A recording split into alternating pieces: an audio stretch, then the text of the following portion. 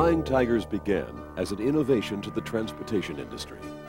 An all-cargo airline had never existed before. But the idea had probably been incubating during the latter part of World War II in the mind of this man, Robert W. Prescott. Prescott had been part of a spirited bunch of aviators called the American Volunteer Group, or AVG. Under the command of General Claire Chennault, these young daredevils, known as the Flying Tigers, flew their P-40s over Burma and China, protecting the supply lines on the Burma Road from Japanese attack. Prescott also flew military cargo missions over the Himalayas, or the Hump as it was called, from India to Burma and China. Following the war, the bright but jobless Prescott seized an opportunity to put his flying experience to use. A man by the name of Samuel B. Mosier was looking for a way to move perishable items between Mexico and the U.S. Prescott convinced Mosier that such a job could best be done by airplane. Prescott then proceeded to persuade a handful of his former flying buddies to join him in an exciting new enterprise. With matching funds from Mosier, Prescott and his friends managed to scrounge up enough money to begin the nation's first all-cargo airline. Well, we all had invested our earnings from overseas, and so we were determined that it would succeed. And we worked very, very hard. We did everything that was necessary to keep it going. On June 25, 1945, the National Skyway Freight Corporation, subtitled The Line of the Flying Tigers, was born. With a fleet of former Navy cargo planes called Bud-Conestogas, the new organization made its headquarters in a two-car garage at Long Beach Airport in California. Pilots, mechanics, even the gals from the office would help load and take off freight. Well, we washed floors, did janitorial work, washed the airplanes, serviced the airplanes, until we got to the point where we had sufficient personnel to do all that. The first shipments were loads of grapes, flowers, and furniture. The airline was in business. Well, we'd stop at every airport, and in the beginning we flew flowers west to east, which was a natural, and some fruit. And then also from the East Coast, mainly it was furniture, kind of like a moving van, a moving line. But also, when we were empty, and we were empty a great share of the time, we would go around and try to find passengers in the crowded terminals, and then we'd offer them a good deal, much less than the airfare, and we'd usually get a few, from a handful to maybe a dozen, or sometimes 2 dozen people to fly with us. And so that supported us and paid for the expenses and gasoline. The fledgling company struggled for survival during those early days, since shipments were scarce and the bills were piled high. There were a few times that Bob Prescott came down and says, "Hey, we don't have enough money. Here's your check, but don't cash it for about 2 weeks." And we were so hard up for money in those days, we used to lock the phone at night so they wouldn't be calling all over. We couldn't afford them to use the phone. When they had to file their flight plan, they had to go someplace else and file it. It was the military that helped bail out the airline when a large group of sailors chartered planes to get home to New York. This was the first in a long succession of chartered passenger flights that kept revenue flowing when freight loads diminished. A year after the airline began, the Buds were replaced by a fleet of C-47s. The C-47s were later supplemented with a fleet of C-54s. Most of the planes were provided by the military, when in 1946, the Tigers received a contract to supply the U.S. occupational forces in Japan. At about the same time, Prescott moved the headquarters to Lockheed Air Terminal in Burbank, California. The airline's name was officially changed to the Flying Tiger Line. But Tigers spent about as much time in hearing rooms as it did in the air. The company fought long and hard, trying to get certified by the now defunct Civil Aeronautics Board to fly cargo on a regularly scheduled basis. In 1949, the airline was awarded full certification serving Route 100 from Los Angeles to Boston with points in between. It was the first transcontinental air freight certificate ever awarded. It was the first major step of being fully recognized as a certificated freight carrier. And as you know, that route number is 100, which we were the first in it and became the world's largest. In an effort to drive the Tigers out of business, the established airlines began their own freight operations. But the majors had not particularly gone into the freight business, but practically all of them did so after we were starting to become successful. And airlines like American, Pan Am, TW, they were all doing everything in their power to put us out of business. You know, we had a fleet of 16 C-54s and a bunch of 46s, a couple of dozen of those. And Pan Am was trying to ground our C-46s. And we did all kinds of things to keep the CAA, which was then FAA, was FAA now, from grounding the airplanes, and we were successful. We stayed in business. From the beginning, resourcefulness and innovation were the Flying Tigers' code. Back when the Bud's exhaust pipes kept falling off, Tiger mechanics invented and forged a special wrench to solve the problem. Flying Tigers pioneered the shipment of racehorses between tracks, designing and building specially constructed stalls and custom-built ramps. At that time, we didn't have any powered rolling systems or manual loading systems in the airplane. They were all just bulk loaded in what we call bulk loading.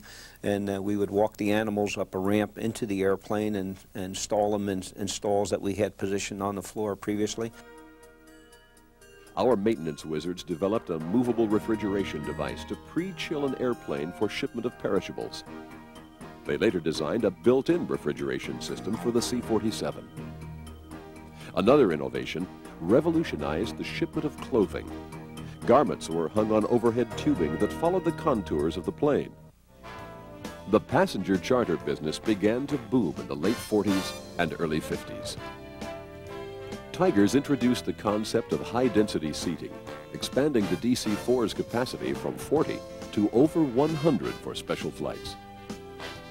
In 1950, with a fleet of C-46s, Tigers was the first to offer low-cost transatlantic tourist service.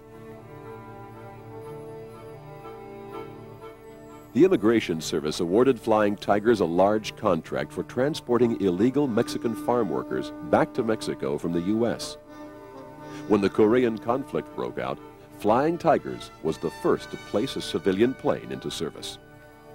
Instrumental in supporting U.S. forces in Korea, Tigers was the largest military freight and passenger contractor in the Pacific. When Tigers flew Korean war orphans to the States, Tiger Maintenance again showed their ingenuity when they built special cradles designed to lay across folded aircraft seats. We had all the babies on board, and they were all infants and no adults, and it was a very busy trip, to say the least, but very rewarding when you got to Seattle and see the parents pick up their children. Tigers also participated in the airlift of 35,000 near-starving Jewish Yemenites from the Arabian Desert to the new state of Israel. In 1955, the CAB renewed Tiger's certificate for Route 100, which allowed the airline to haul mail and air express shipments. From 1955 to 1957, Tigers flew construction crews and supplies to the Arctic for the building of the North American Distant Early Warning System, the DEW line. We were operating C-54s and 46s up there. And although very critical conditions in flying, all they had at the end of, and mind you, these little runways were chopped out of the snow or on a frozen lake, and they either had Christmas trees that they had cut and stacked along the runway, so you could see, or they had red fuel barrels. But they had things called whiteout. And you could fly over and look down and see the runway, but yet when you got down to 500 feet and come into land, you couldn't see the runway. It was very difficult to tell the horizon or the sky from the land because it's all white, and so not much of a horizon as such. And they were landing on ice fields, and it was very hazardous flying, but the fellows did a marvelous job. Flying Tigers was expanding and setting records, due in large part to the efforts of its people. But it was great days, and I think all of the boys had that spirit. The maintenance people, the accounting people, the flight people. I think it is probably best summed up by Bob Prescott. If you can bring it to the gate, we will fly it.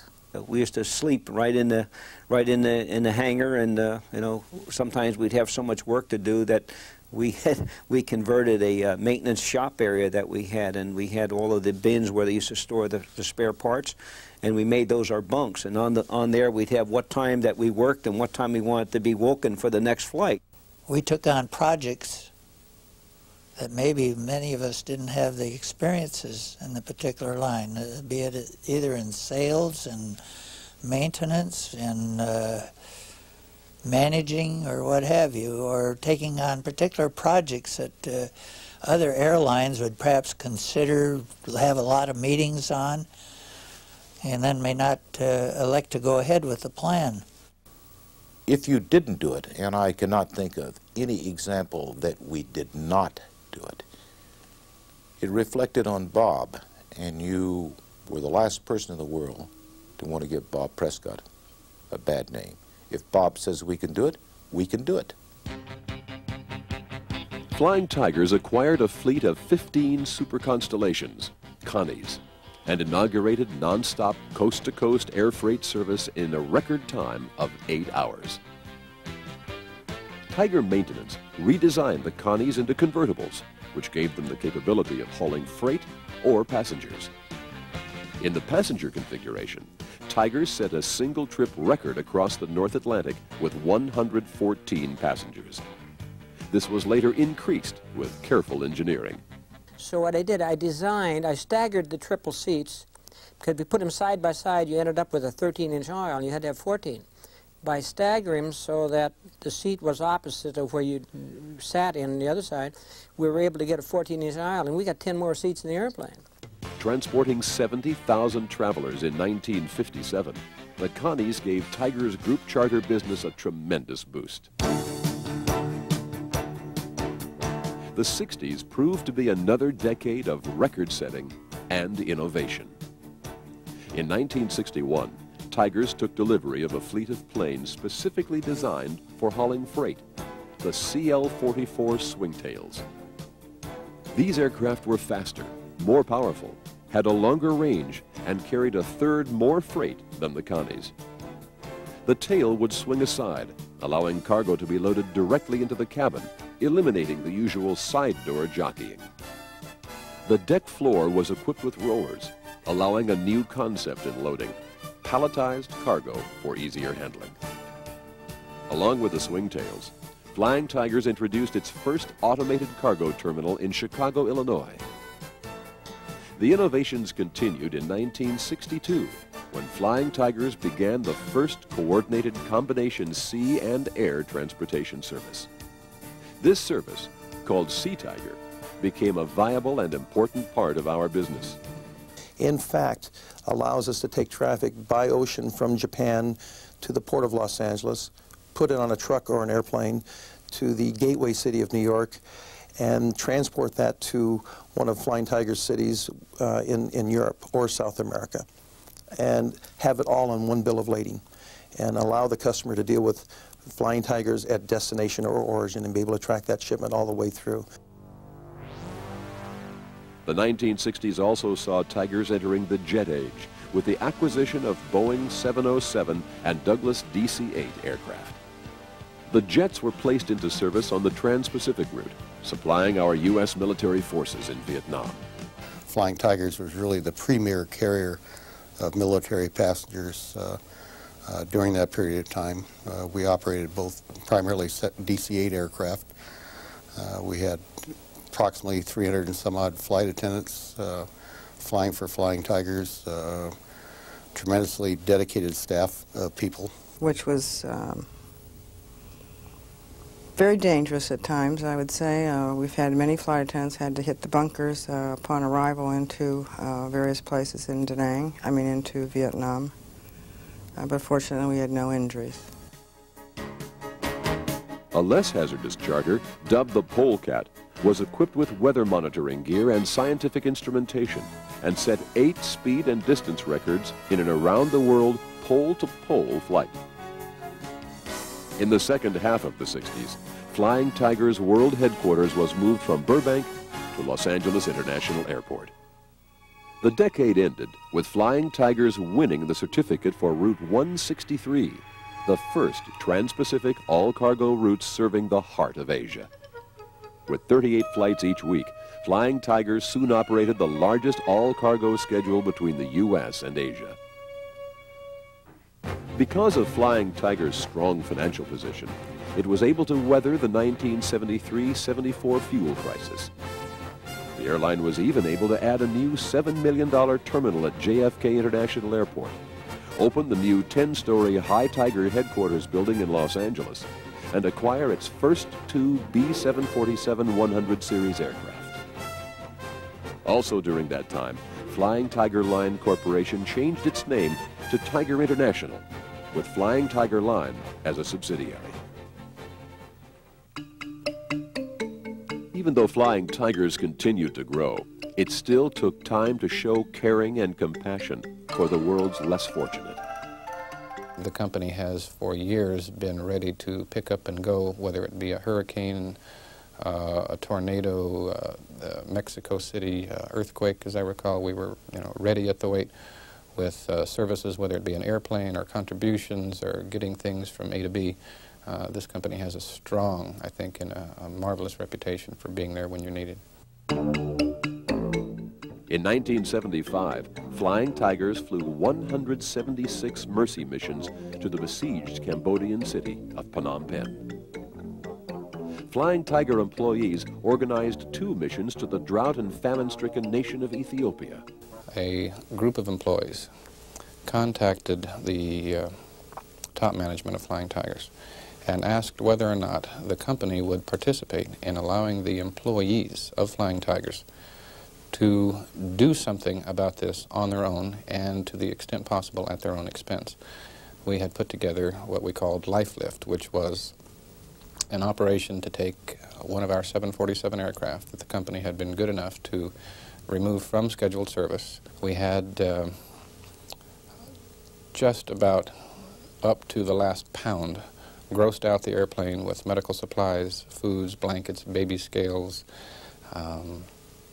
things that were helpful and needed at that time by those people.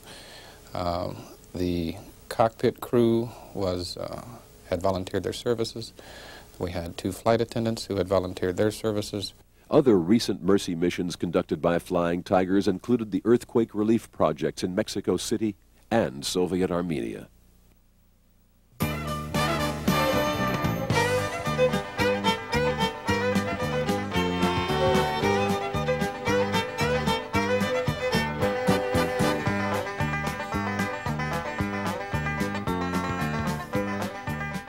Flying Tigers is also renowned for its special care and handling in the shipment of animals. From baby chicks and monkeys to killer whales and racehorses, Flying Tigers has done it all. As the 70s continued, a dramatic change occurred not only to Flying Tigers, but to the entire air transportation industry. In 1977, President Jimmy Carter signed legislation that deregulated domestic air freight. What deregulation meant to us at that time was an opportunity to expand into any marketplace that we wanted to go into domestically. Our immediate reaction was not to expand in the U.S. We did so in the airport-to-airport market, but not in the door-to-door market. That is from shipper to consignee. We reacted more by expanding our routes rather than product offerings. Although feeling the effects of deregulation, Tigers continued to expand. Plans were made for a new training center at headquarters, new cargo terminals, new services, and new equipment. But in early 1979, another fuel crisis hit the world. Supply was short, and prices had skyrocketed. And the same flexibility that deregulation afforded Flying Tigers was also given to the growing competition in the air freight business. Well, we saw more and more of the airport-to-airport shippers acquiring their own aircraft. UPS, for instance, which we had a major contract with, started to fly their own routes. More and more of the freight was being channeled through companies that flew their own aircraft. Therefore, our basic customers, those who did not fly their own aircraft, were shrinking. Despite concerns about rising fuel prices and inflation, Flying Tigers pressed on and merged with another experienced veteran of air freight, Seaboard World Airlines. Official as of October 1st, 1980, the merger marked a new era in the air freight industry. Seaboard's European and Middle Eastern routes, coupled with Tiger's domestic and Pacific routing, gave the industry something it never had before: scheduled all-cargo single-carrier service around the world. Internationally, we expanded, as I said, by buying Seaboard and getting to Europe. And that reaction created us acquiring a great deal of debt in connection with the Seaboard purchase. Now, initially, that was an adverse reaction. But it did provide us the capacity, eventually, and a few years thereafter, to give us the capacity to expand into the Asian marketplace by offering more frequencies and eventually leading to the revenue base sufficient to make money. Time. Contending with deregulation and stiff competition domestically, Tigers threw itself into the domestic pickup and delivery business. Flying Tigers began a door-to-door service, promoted with an extensive advertising campaign. On time, or you don't pay. Small, medium, or large. Call Flying Tigers. It's on time, or it's on us. Flying Tigers. While competition continued in the domestic market, it was also beginning to take its toll in our normally strong trans-Pacific market. When we started in the Pacific, we were really the all-cargo carrier. We had the lion's share of, you know, all the markets to ourselves. I mean, I can remember Taiwan, we used to be 70%, and Japan, we used to be 40% better, you know, those kinds of things. And that's gradually decreased simply because of the additional capacity that has been introduced into all the markets. American and foreign carriers continued to divert some of our traffic and our revenue. Flying Tigers found itself again struggling for survival. I don't think the employees realized how bad off we really were. Financially, we were a bankrupt company, although not officially. When you don't pay your lenders, there's a signal there you've run out of cash, and we had run out of cash. Airplanes and other assets had to be sold. Uncertainty gripped the airline with fears of corporate takeovers. That was probably the real low point financially for the company. We had been deteriorating during the early 80s, and interestingly enough, some of those decisions, which had a real adverse impact on us and almost led us to bankruptcy, were very beneficial in the longer run. The purchase of Seaboard, as I mentioned, gave us the additional 747 aircraft. The purchase of the 3 Singapore aircraft, passenger aircraft, we eventually swapped with Pan Am for 4 cargo aircraft. Even though competition continued to take its toll, Flying Tigers implemented plans for a new hub at Rickenbacker Air National Guard Base near Columbus, Ohio. The hub opened in early 1986. I will probably never again experience such a wide range of emotions in my life. It was chaotic, it was hectic, there was all kinds of fears, there was heavy concerns, a lot of people running around, a lot of last-minute items to be taken care of. The first couple of months were absolutely brutal. Long days, a lot of work, a lot of dedicated people, tremendous amounts to attempt to accomplish, a lot of revisions to operating procedures, a lot of trial and error, a lot of just trying different things, a lot of innovation. anything we could do to refine the system, make it work a little better, save a few minutes here, a few seconds there, a little bit of labor somewhere else. All in all, the entire project for startup really one phenomenal cooperative venture on behalf of Flying Tiger people everywhere. Nearly 500 people assembled at this 196,000 square foot state-of-the-art cargo facility every night to sort the world's air freight. By its second anniversary, the hub had serviced approximately 10,000 flight operations and 300 million pounds of domestic and international air freight. Although the hub proved to be successful, Flying Tiger still was not making the profits needed to survive. So it was necessary to do something about our basic cost structure. Over the years, we had done most everything we could to reduce our costs in terms of furloughs, elimination of certain job positions, cost containment in every aspect of the company. But we needed to attack the real guts of it. In the fall of 1986, the company implemented a bold three-point plan that resulted in an incredible turnaround for Flying Tigers. If you recall last fall, in a large sense, in a macro sense, we said there were 3 objectives that we wanted to accomplish and that they needed to fall sequentially. And they were, we needed to reduce our operating expenses to reasonably competitive levels, and 2, and following the former, we needed to get the debt of Flying Tigers restructured. And 3, and of a longer-term nature, we needed to implement a strategic plan that would enable us to carve out a worldwide market niche that we can defend. Plans were implemented to increase lift capacity and to upgrade facilities and equipment. The company also initiated an incentive program called the Partnership Plan, which would allow employees to reap the benefits of returning Tigers to profitability in the form of profit sharing and stock ownership. Miraculously, at the end of 1987, Flying Tigers reported a record pre-tax profit of $106.6 million, a dramatic turnaround. The Tiger spirit had emerged once again. In 1988, a renewed Flying Tigers began focusing on a variety of marketing strategies that would carry it into the next century and establish it as a globally integrated system of air freight services. The theme of this strategy, we're taking care of business. In December of that year, a new chapter in history was recorded.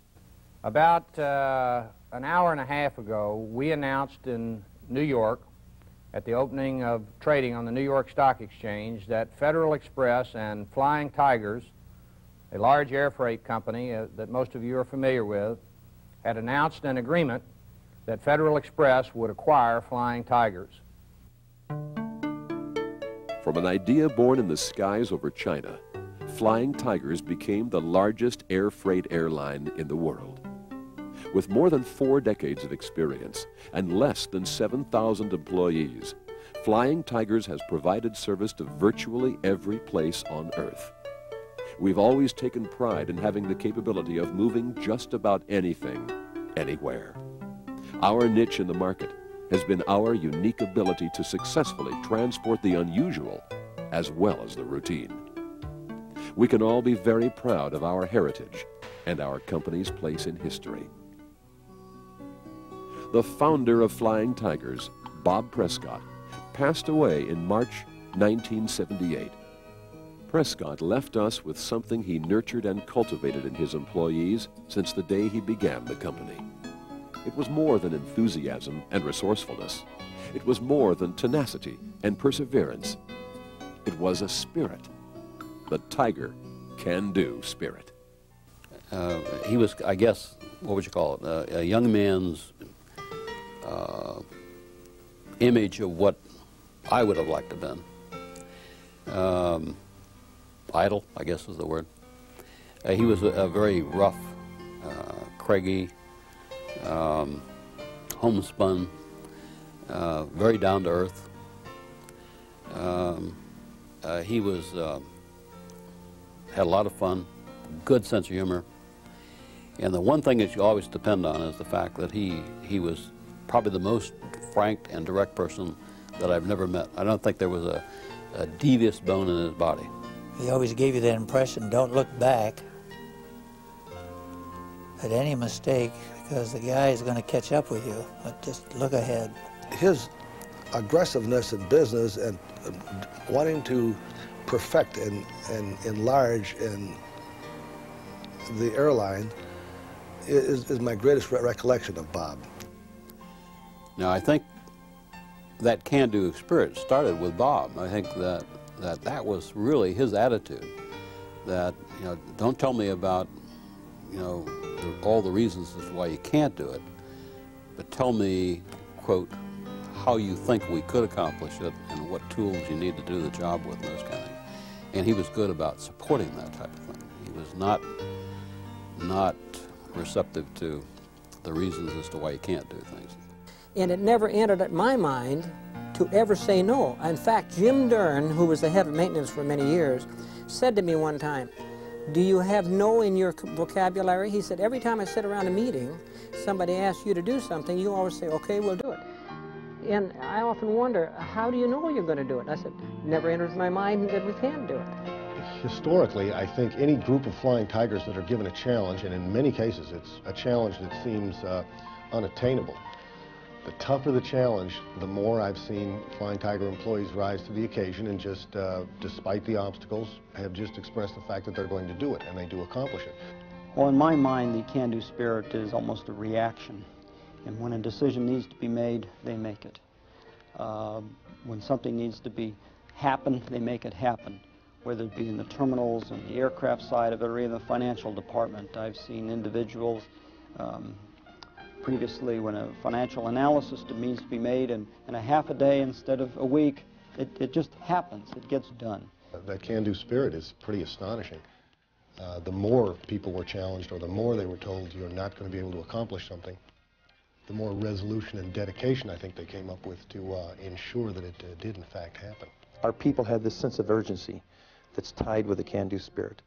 So the employees that are part of our company, what we end up doing is seeing people work very hard to accomplish something because we believe we can do it and we want to do it right. And it was everybody together. It wasn't just one person doing this or one person that. It was everybody together. You wanted to come to work. You kind of felt if you weren't at work, you were missing something. But it was fun. It was, I guess, the atmosphere. People care enough and have enough loyalty not only to the organization but to themselves to make things work that might otherwise seem impossible or impractical or illogical. Certainly the loss of Tigers is pretty emotional. You hate to think of the Circle T not flying the sky anymore. But like any legends, in order to achieve legendary status, you have to become somewhat historic. So certainly it'll live on in spirit, if nothing else, then in the minds of the employees who have been part of this program, part of this company. I think we all have a lot to look back on and a lot to feel proud of. Flying Tigers may be coming to an end, but the Tiger can-do spirit will live forever.